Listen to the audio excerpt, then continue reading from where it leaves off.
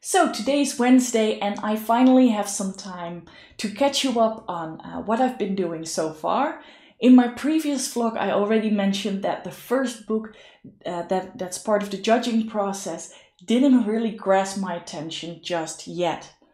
For those of you who didn't watch my previous episode, I am one of the 50 judges for a Dutch Flemish literary prize. And the first book that I'm reading, I am about halfway, as you can see. And up until this point, the book is not yet really grasping my attention. But of course, before I can give you and give the Bookspot, that's the initiative behind this literary prize, a good evaluation of why I think this book should or should not win, I of course need to have finished that whole book. So stopping for me was not an option, and I needed to find a way to shift my thinking and to keep myself engaged with this reading all the way up until the end. So what happened for me? Because you can say that the book isn't grasping your attention, but what does that actually mean? And that's an important thing to understand for yourself. So there were basically two struggles that I was having, and in some ways am still having. The first one is that the plot of the book didn't really grasp my attention. So for me, there's not yet an idea of where this is going. There's no tension in it for me. And it's not in more of a criminal kind of tension, you know. So there's no time pressure. Will they make it in time? There's not really a romantic tension. It is starting to develop, but in the beginning, the first, I think, 100 pages, it really wasn't there at all. And I think no real relational tension or build-up of any way that I was getting from the book, basically. And the author used a lot of flashbacks to tell his story. But because it was not really clear, and in some ways it still isn't yet clear where the book is going and what the main theme of the book is, what the main plot of the book is, you don't really understand why those flashbacks are being used. And that makes it a quite confusing read, to be completely honest with you. And second of all, I have this little scheme of things that I want to pay attention to. I can show it to you, by the way. You can see it right here.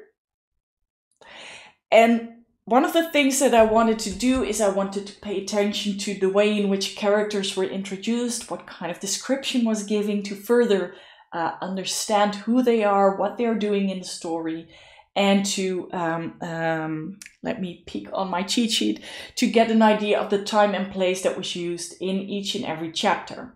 And I wanted to mark that, and based on that, do part of the analysis. I was going to add more things to watch for when I finished the book so that I could go back and revisit, you know, certain pivotal scenes to further analyze, you know, symbolism, maybe the use of language. But I wanted to focus on these two first. And what I noticed throughout my read was that I couldn't really say so much about them. So each time the scene shifted so many times within one chapter from perspective, from time, from place, that I didn't really have an idea what was the key moment of that chapter. What was the key time and place? Or were there multiple? Sometimes it wasn't even really clear where they were at that point in the chapter, or what time it was, what setting it was.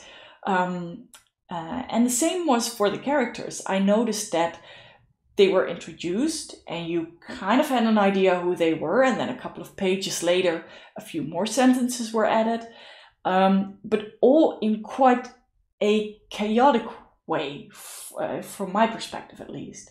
So why this was hindering my motivation to read was because, you know, I was like full of energy with my marker in my hand, trying to mark down all the things that I was curious about. And then you think with each chapter, oh, where did it take place? It was there and there. Which one was most important? I don't really know because I don't yet really know the plot of the book. And I don't really understand where this is going. So I don't know, maybe this part of the scene was more important than that one, and the location differed. Well, you can already see it kind of started spiraling in my head, and yeah, that was really hindering my, my motivation. So then, on to the positive note. How did I try to fix this? Because as you can see, I'm already halfway through the book, so obviously I find some ways to keep on going. Well, first of all is of course to just push through and be motivated and committed. As part of the judging committee, I do want to give an honest opinion of who will win, because it's a €10,000 prize, so it's quite something. And there are 3 possible winners. Are these 2 books, and then, well, this one. And if you want more details about those books, check out my first vlog, because there I tell a little bit more about them. But as a judge, of course, I do want to give an honest review of who, in my opinion, should win. Of course, we're with 50 people, so it's a group decision in the end. But long story short, I did want to get motivated to keep on going and to keep giving it my fullest attention. One of the first things I decided is that I didn't want to be rigid in my structure and say, okay, I need to mark all of these things. So each chapter I have to think about what was the location and the setting. I thought, finish the story first and then maybe go back to those items like time and place, characters, the use of language in key scenes. First, make sure you get through it. Then hopefully a certain theme will appear, and then based on that I can see how that developed throughout the story and just go back to it. So that kind of relieved the pressure for me to keep focusing on the analysis. The second thing that really fascinates me and that I notice is really motivating me, and maybe it sounds a bit weird, but it's trying to find out, why am I not liking it so much? And finding words and linguistic concepts that go with that. And to me, that is a way also to further develop myself in terms of a literary critic, an amateur critic. So one of the things that I noticed and that I read about, and I think that's fascinating, is the difference between telling and writing. And for me, this author is telling a lot. So these are the sentences that just plain old give you the text, what the author means to convey. So saying it is a cold December winter night tells you about everything. But if you say something a little bit more poetic, and I'm just brainstorming right now, but if you would say something more like the end of the year was approaching, it was cold and white flakes were all around us. The reader will get the idea that we're in the winter season at the end of the year, so the feeling of the setting will be described more, and the author is showing you what's going on instead of exactly telling you it. And there are pros and cons of showing and telling, and each story will have both at certain points. But what I've understood of it so far is that showing is really used as a way to engage the reader more and to get his mind going, instead of keep on saying, this is what's going on, that's all there is to know. And what I feel like this book is doing is telling me a lot of things.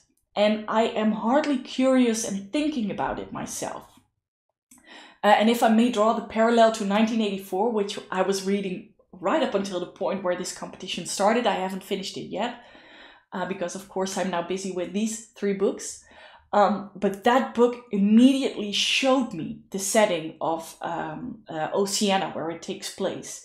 And it is mind-boggling. Within the first few sentences, I was grasped with the story, and I was feeling the fear and the dictatorship that was going on. And it wasn't because it told me, you know, we're in Oceania, there's a dictator. It showed me, and it engaged all these senses to convey that story. So I will get back to this, if you like that, more in detail when I give my final review of this book and see if that's indeed the opinion that I end up with. But for me, finding those linguistic terms so to say. What I don't like about this book so far is the difference between telling and showing. For me, that motivated me because I thought, okay, it's not just about what the story does with me and whether it resonates with me as a reader, but now I'm also reading it to get more familiar with those linguistic concepts. And it doesn't really matter if the book is, in my humble opinion, because I'm not a pro, if it's executing that in the right manner, I think, or a way that engages me, or if it's doing that in the wrong manner. But it is giving me kind of a vocabulary to talk about these things, which is motivating me to keep on going and keep asking myself those questions, why don't I like this book so far? So that kind of learning attitude is helping me out a lot. And that's also what I did, for example, with the shifts in perspective. For me, sometimes they are way too abrupt, and it really takes me a few minutes and a few sentences to keep track of, oh, now wait, we're now back in present time. Oh, no, wait, we're back in early childhood. And I started writing them down. So, for example, let's see if I can find one. Right here in the beginning of the chapter, I noticed again such a, for me, abrupt change. So I marked it, and I thought maybe it's intentional. I don't know that much about literature, actually very little, I think, compared to, the people who really studied for this. So why don't I just mark all the areas in which I am a bit insecure and don't really understand the transition, and maybe come back to that later on and see, was there an intention behind it? Because sometimes the author is making a really fluent transition in perspective. He's also signaling it with some white space, and sometimes he isn't. Maybe it's intentional, and maybe that is just something that I need to dive into and understand better to fully appreciate this book. So I started marking it down with the intention to come back and hopefully, of course, have a revelation to say, oh, that's what he meant. That is why it was like this, and that's actually quite ingenious. That's what I'm still hoping for, of course. And my second strategy, so the first one was being aware of what is it that you don't like, and try to dive then into the literary concepts and vocabulary that you can use to articulate that opinion in order to further educate yourself. So the goal becomes more educating yourself in applying literary concepts than simply just reading it. And the second way I tried to do was find reviews. What do other people say? This book actually got quite some good reviews so far. But I did also find some interesting points that were made of the author. I still have to fact check them a little bit. But if they are, I think that's very interesting. That would build to my current case of what I think of this book. Now, I'm going to leave you with that little cliffhanger because, of course, I want to have enough to say about this book when I actually want to review it because I finished it. So I hope that gave some insights into my current reading process, why I was struggling a little bit, and how I found ways to solve that. You'll just tag along with me for the rest of the week, and I hope actually that by Friday I will finish it. I'm about here right now, so I have quite some reading to do. So that's it for now, and I will check in with you later. Good morning. It is now Thursday, and I got up quite early to get some more reading done. It is now almost 6:30. I'm at page 400, so about 200 to go, so I can do this. So today is Sunday, and I did it. I finally finished the book. Now, I have a couple of ideas that I want to explore about the plot, about the choice of characters' names, those kinds of things. And I want to dive into that before I give my final review of this book. So I'm going to do a bit of research, and I'm going to take you along with me.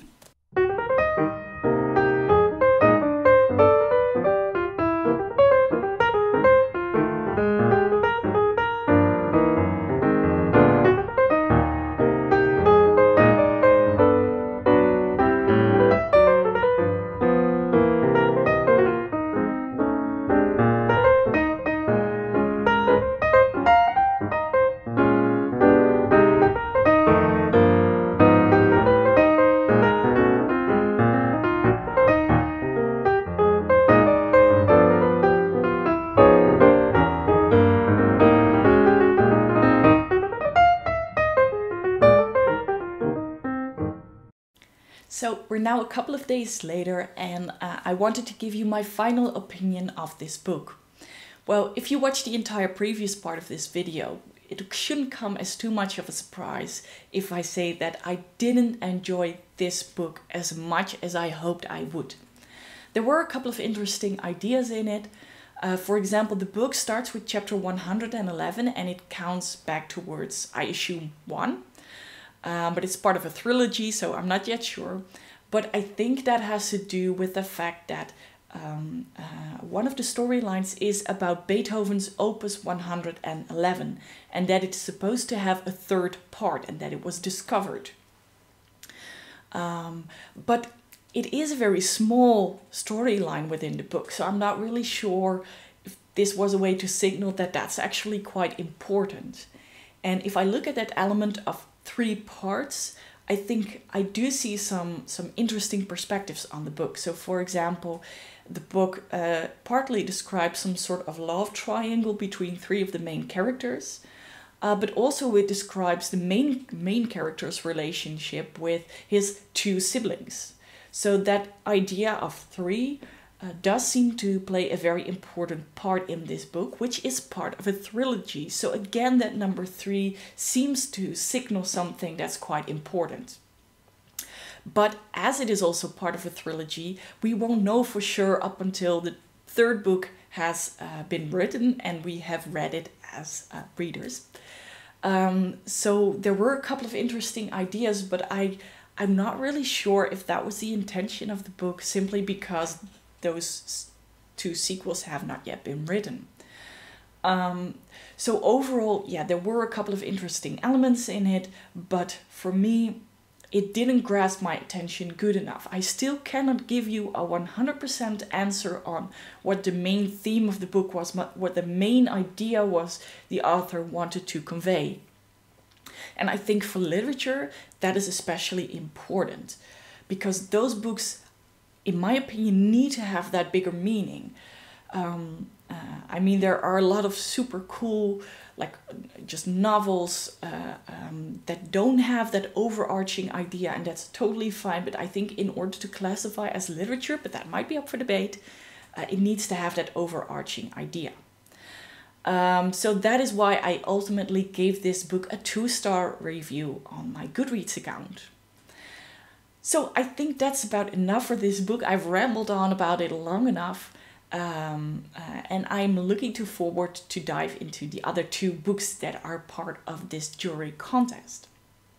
Now, I hope you liked this video. If you did, please give it a thumbs up and subscribe to this channel, and be sure to hit that notification bell icon, because I think I have some quite interesting videos lined up for you, and I look forward to continue our discussion of literature and poetry.